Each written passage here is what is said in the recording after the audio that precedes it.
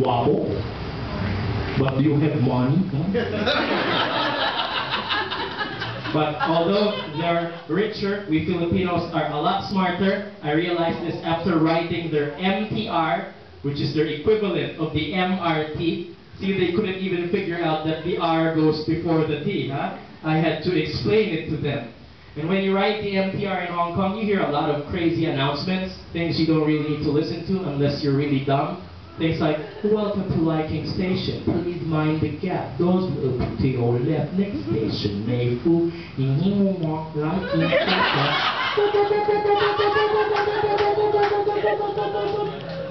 Me and my brother, ano daw? So in the Philippines, when the train is about to stop, nobody tells you, when the train is about to arrive, you don't hear any announcements, huh? All you hear is a gust of wind. Guadalupe Station. Zeme Kamuning. Nobody has to tell me that my doors will open to my left. I'm pretty sure because on the other side is a wall. And when the train is about to arrive in Hong Kong, you hear a lot of announcements too. Things like, the train to Sunny Bay will arrive in 2 minutes. Then a stopwatch comes out from the wall. 158, 157, 156, 155, 154, 53. 000. The train to Sunny Bay has arrived. Please let passengers alight first. In the Philippines, when the train is about to arrive, nobody tells you that it's about to arrive. You just feel that it's about to arrive. You might ask around, ano, kaya darating yung train? Sir, parang padating na po eh. Then as soon as it's about to stop, the guard, tabi kayong lahat! Yellow lane, tabi!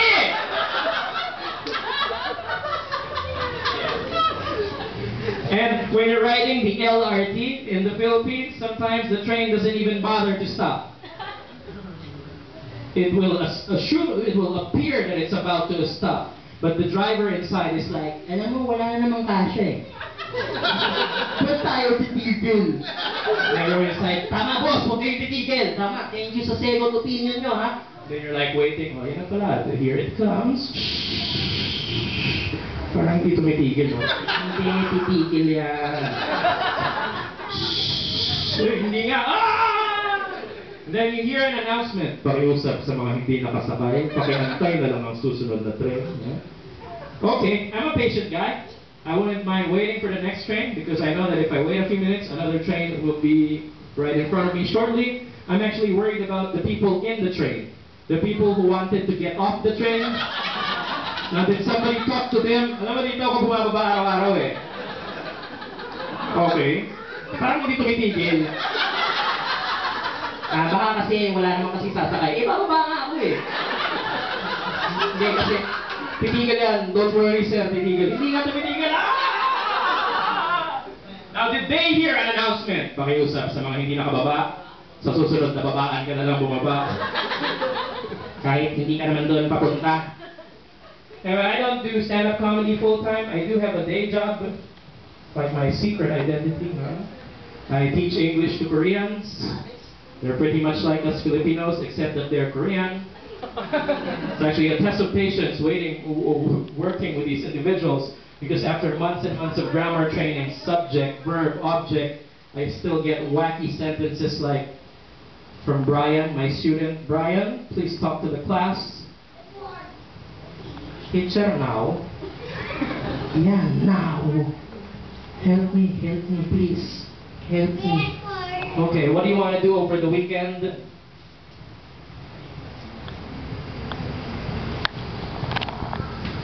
Teacher, Micah, you, me, together, walking, power plant, this Sunday, is okay? Bigan, demon.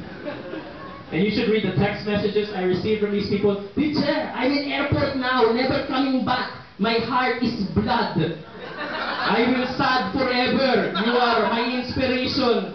My email, brian@yahoo.com. Email me always. Let's keep on touching.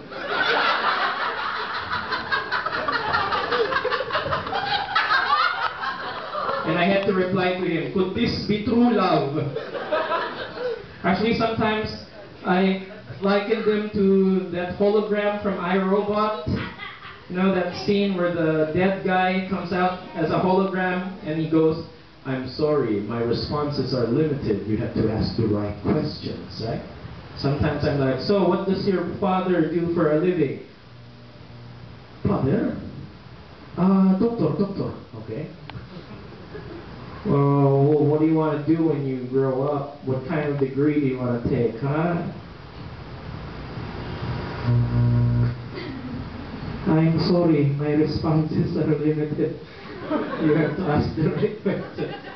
But I'm a nice guy. I decided to buy myself a Berlitz CD. You know those language discs that teach you the language? Because I wanted to, better service my students, learning a little Hangul. So I got me that, put it in my component, and I'm like, press track H. Ding dong, ding dong, dong, dong, dong. "So, you want to learn some Korean, huh? Well, listen to this. Good morning. 안녕하세요." Hey, that sounds simple enough. "Good evening. 안녕하세요. Hello there. 안녕하세요." Wait a minute now, huh? I'm like, this is not helping me out. Might as well go to track 13. "Would you like to go out for a walk?" That's what I'm talking about. Something for the ladies. Yeah. Ding. "Teacher, Micah, you, me, together, walking, power plant this Sunday. It's okay? I'm not a demon." Okay. Oh, wow.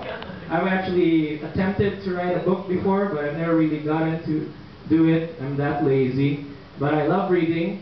I read my first book when I was in grade 3, Lady Chatterley's Lover, and The Thornbirds when I was in grade 5. It really changed my life. But seriously, I love it when they have movies based on books, because you always hear the same thing from the experts. What do you hear from the pundits when there's a movie based on a book, huh? Their favorite thing. "You know what? The movie was good, but the book was a lot better." Huh?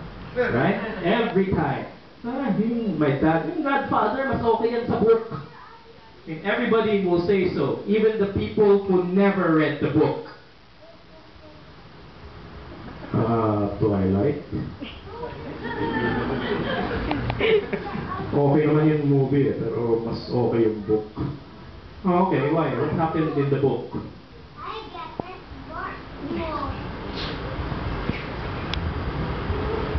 Hindi ko alam nung high school ko pa nabasa kasi panoorin mo na lang yung movie.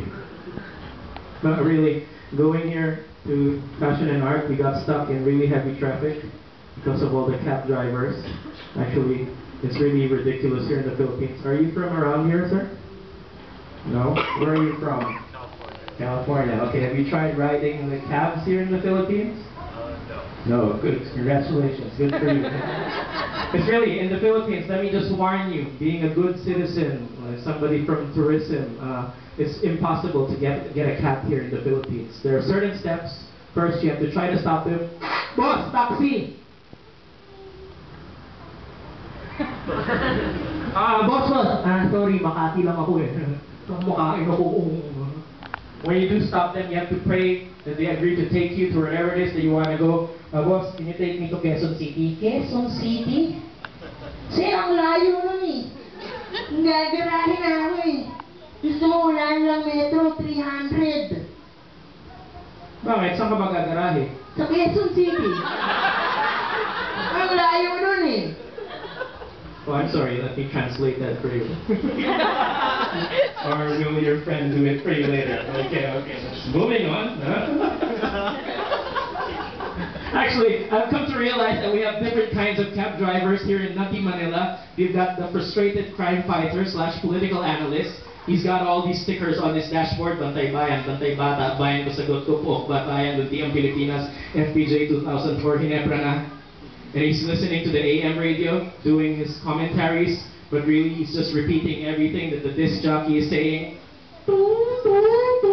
Bayan, wala na talagang pag-asa itong bayan natin. Sir, wala na talagang pag-asa itong bayan natin. Kanya-kanya kasi tayo. Kanya-kanya kasi tayo, sir. Pag ganito ng ganito, aalis na ako ng Pilipinas. Saan ka naman lilipat? Sa Baguio. Para po malamig.